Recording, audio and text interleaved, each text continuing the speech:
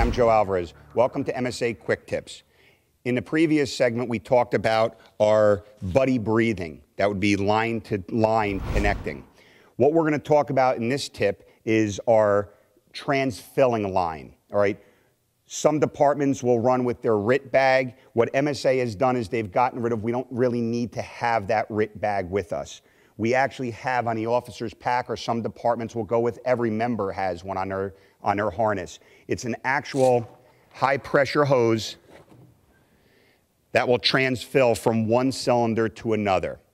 And it's very simple. It's a very small jumper line. It is high pressure. What's going to happen is my bottle that's on my back here, it's flashing green. I'm the member that's going to transfer air from one to another. I'm going to disconnect on the member that needs air. What happens is with our connections, we don't have to worry about playing with these quick connects. That's all you do is you push it and this collar will lock in place. So when I take it and push it in, that's it. You hear that audible click and it's locked in. Then what I'm going to do is I'm going to go over to my member that needs the air. And I'm going to do the same exact technique. I'm going to find it, set it in, and push. You could hear air transferring from my tank into their tank. Unlike buddy breathing, when we transfill, I could disconnect after I've transferred air into my member's cylinder, and then we're no longer connected. And now we're going to look at this in real time. Okay, so we found our down member. As the other member comes into the room, he needs to deploy his transfill line. The transfill line is located on the right side. Unlike the buddy breathing line, it comes in off the left side. What's going to happen is we're going to deploy this system. It's a high pressure hose. That high pressure hose is going to get connected into the member's tank that's full or close to being full. The member that's on the ground, as you can see, his lights are flashing red. It's telling us that he's low on air. What we're going to do now is we're going to take off the cover. We're going to take this transfill line. We're going to push it in.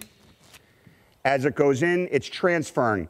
Our lights on our MSA tank that's on the back of the member that came into the room is flashing amber now because he's equalizing one cylinder into another to give this member air, and then he could disconnect and then go out.